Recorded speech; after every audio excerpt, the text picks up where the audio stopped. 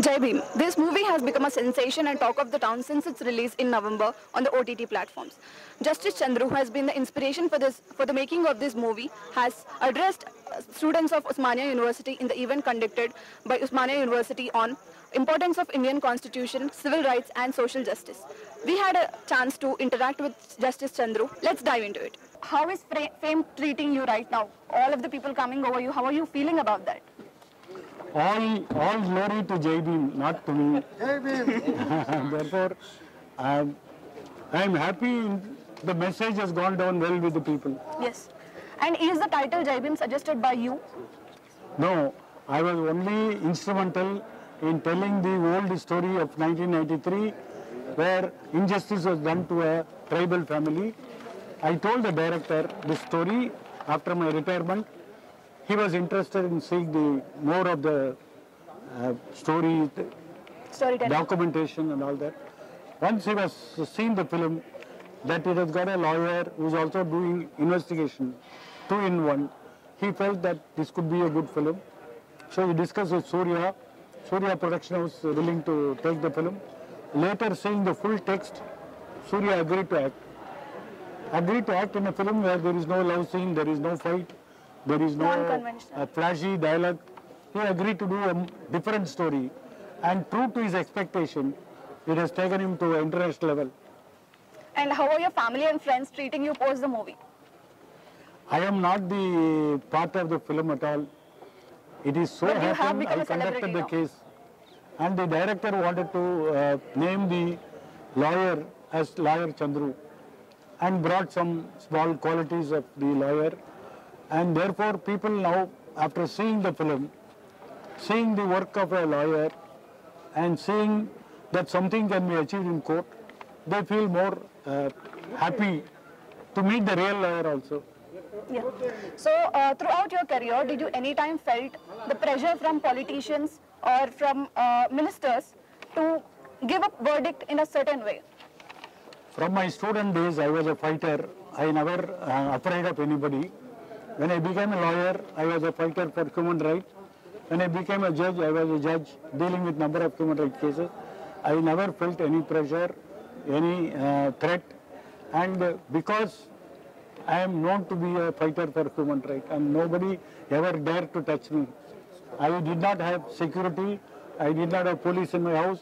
I never moved with police. I went all alone. Nothing happened to me. That is only because the people loved me. Yeah. Therefore. And what made you come into law, and what made you choose human rights? After my degree course, I didn't want to do any course. I just want to do full-time politics. Yeah. But later I realized that if you learn a trick, if you learn a trade, it can help the people. Yeah. So I chose law as a career.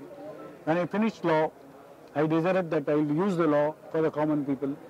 And I continued to use the law for common people for 30 years. And later, 7 years as a judge, I helped a number of people because I learned the law in a correct way. Yeah. And I knew that law can get some relief. It will not change the society, but it will bring some relief to people. Hundreds and thousands of workers, I got relief in court. Hundreds of thousands of prisoners, I got relief in court. But without that, they would have suffered more. Yes. I won't say that I can change the society, but I can help in my own way, like everybody helps in their own way, the society. Yeah. As a lawyer and judge, I serve the society. Yeah. Was being a lawyer easy or a judge easy?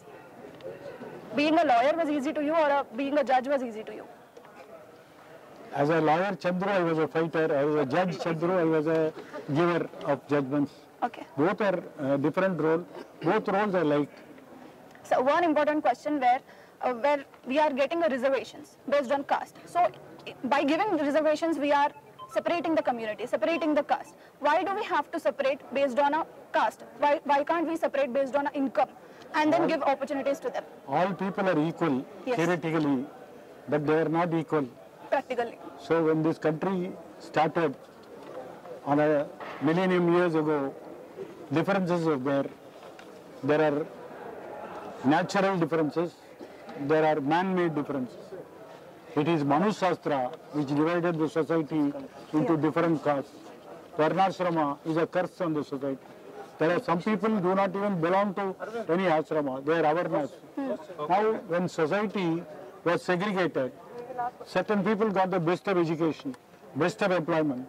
Majority people did not get it. So reservation is an active, proactive measure by which you bring people on an equal platform. You cannot make a man who doesn't have leg and make a man with full 2 legs to run together. They are two different people. Yes. Even if you go to a horse race, the horse which is fat and the horse which is lean, they will not be allowed to run together. The lean horse, they will put sandbag so that the weight is same. Then the race will be there. So in this human race, when people are allowed to compete, people who are not fortunate enough, they should be given some upward relief so that they are equal. People who have benefit of education for 2000 years, people who don't have education even for 1 year, people who are educated for generations, people who are first generation, they are not equal. Yes. You can't say go together. So equalizing, unequals cannot be treated equal. Yeah. Equals can be treated equal. In this society, there are unequals. So for the unequals, you put some handicap. That is reservation. Okay. Reservation is not against anybody or segregating by caste.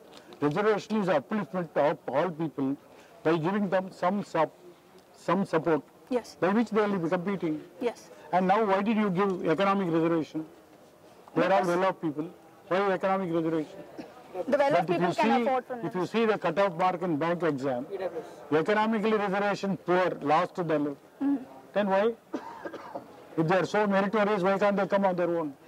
So therefore, there is a matter to be discussed and talked. How far reservation will continue, how long reservation will be there, reservation will be in which post. These are all matters for policy to decide.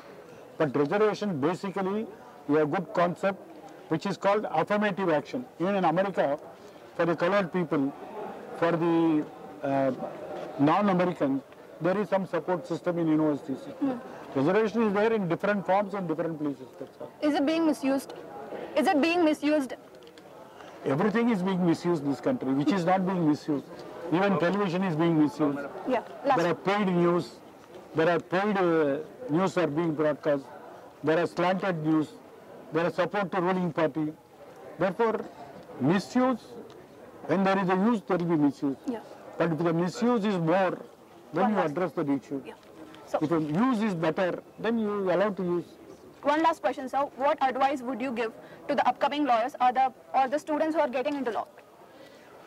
For the lawyers, I will tell only one thing, that it does not require a six-pack body. The 6-ounce brain has to be kept sharp. You should be thorough with law. Law is your instrument. If you are able to be thorough, you can help thousands of people. Yeah. Thank you, sir. Thank you. Thank you, sir. This has been a great and healthy conversation with the real hero, Justice Chandru. Apart from all of this, he also mentioned that change doesn't come from one film. Change should come from every individual in the society. This is Jeevana from Journalism and Mass Communication Department, Osmania University, signing off.